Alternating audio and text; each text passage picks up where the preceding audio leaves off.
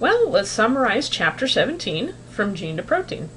DNA controls metabolism by directing cells to make specific enzymes and other proteins via the process of gene expression.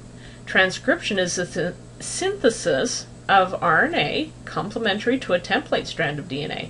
Translation is the synthesis of a polypeptide whose amino acid sequence is specified by the nucleotide sequence in mRNA. Transcription is a transfer of information from nucleic acids to nucleic acids. Translation is a transfer of information from nucleic acids to amino acids, which is a change of macromolecules. Genetic information is encoded as a sequence of non-overlapping nucleotide triplets and codons. RNA polymerase links together RNA nucleotides complementary to a DNA template strand. This process follows the same base pairing rules as DNA replication, except that in RNA, uracil substitutes for thymine.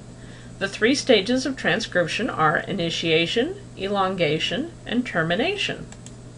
Before leaving the nucleus, eukaryotic mRNA molecules undergo RNA processing, including RNA splicing, addition of a 5' cap, addition of a poly A tail.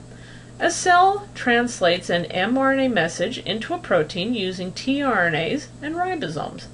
Ribosomes are composed of rRNA and protein.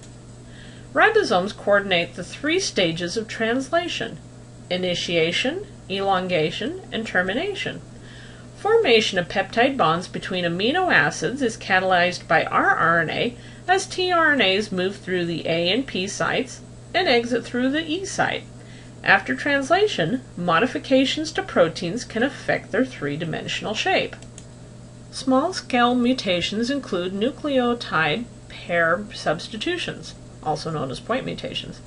Nucleotide pair substitutions can cause missense or nonsense mutations. Nucleotide pair insertions or deletions may produce frameshift mutations. Spontaneous mutations can occur during DNA replication, recombination, or repair. Chemical and physical mutagens can cause DNA damage that can alter genes. There are some differences in gene expression among bacteria, archaea, and eukaryotes, mainly due to the presence or absence of a nucleus. A gene is a region of DNA whose final functional product is either a polypeptide or an RNA molecule. So let's go over the objectives for this chapter.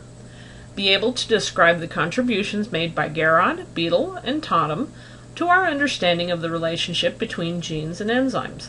Be able to briefly explain how information flows from gene to protein.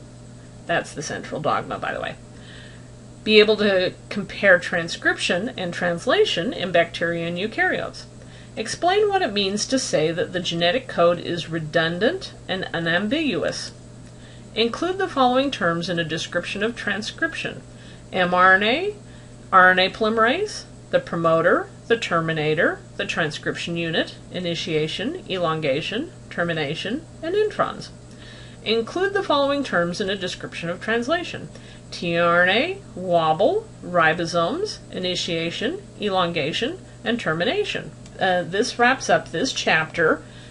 Make sure to come with questions, and I would be happy to answer them.